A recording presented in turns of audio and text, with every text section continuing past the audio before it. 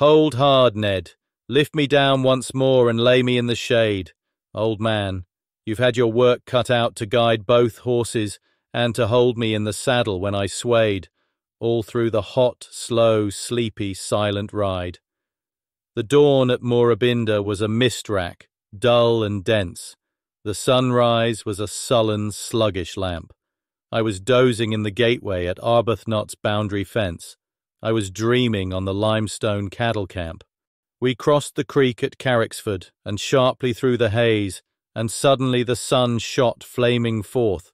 To southward lay Katawa, with the sand peaks all ablaze, and the flushed fields of Glen Lomond lay to north. Now westward winds the bridle-path that leads to Lindisfarm, and yonder looms the double-headed bluff. From the far side of the first hill, when the skies are clear and calm, you can see Sylvester's woolshed fair enough. 5 miles we used to call it, from our homestead to the place where the big tree spans the roadway like an arch. 'Twas here we ran the dingo down that gave us such a chase 8 years ago, or was it 9, last March.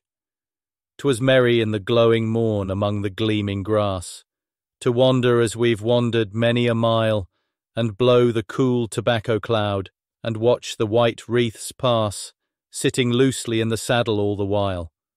'Twas merry mid the blackwoods when we spied the station roofs, to wheel the wild scrub cattle at the yard, with a running fire of stock whips and a fiery run of hooves. Oh, the hardest day was never then too hard. Aye, we had a glorious gallop after Starlight and his gang, when they bolted from Sylvester's on the flat. How the sun-dried reed beds crackled, how the flint-strewn ranges rang, to the strokes of mountaineer and acrobat. Hard behind them in the timber, harder still across the heath, close beside them through the tea-tree scrub we dashed, and the golden-tinted fern leaves, how they rustled underneath, and the honeysuckle osiers, how they crashed. We led the hunt throughout, Ned on the chestnut and the grey, and the troopers were 300 yards behind, while we emptied our 6-shooters on the bushrangers at bay. In the creek with stunted box trees for a blind, there you grappled with the leader, man to man and horse to horse, and you rolled together when the chestnut reared. He blazed away and missed you in that shallow watercourse. A narrow shave, his powder singed your beard. In these hours when life is ebbing, how those days when life was young come back to us. How clearly I recall even the yarns Jack Hall invented and the songs Jem Roper sung. And where are now Jem Roper and Jack Hall? Aye, nearly all our comrades of the old colonial school, our ancient boon companions, Ned, are gone. Hard livers, for the most part, somewhat reckless as a rule. It seems that you and I are left alone. There was Hughes who got in trouble through that business with the cards. It matters little what became of him, but a steer ripped up Macpherson in the Moorabinda yards, and Sullivan was drowned at sink or swim, and Mostyn, poor Frank Mostyn, died at last, a fearful wreck, in the horrors at the upper Wandinong, and Carisbrooke, the rider, at the horsefall, broke his neck. Faith, the wonder was he saved his neck so long. Ah, those days and nights we squandered at the Logans in the glen.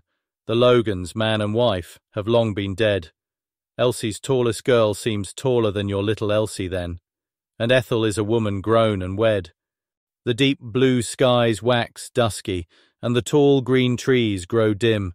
The sward beneath me seems to heave and fall, and sickly, smoky shadows through the sleepy sunlight swim, and on the very sun's face weave their pall.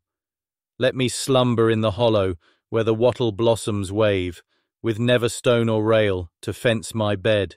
Should the sturdy station children pull the bush flowers on my grave, I may chance to hear them romping overhead.